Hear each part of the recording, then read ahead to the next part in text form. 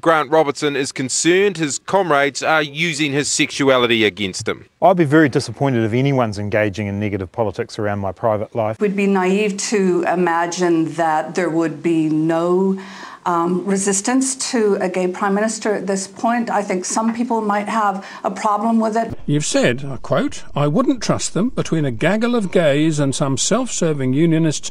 Who are you aiming at? Well, you can work that out for yourself. But I stand by what I said. This is not about Labor leadership. It's more about Labor wannabe leadership. This is an indicator of kind of homophobia in the party. Tinkerbell, can you settle down?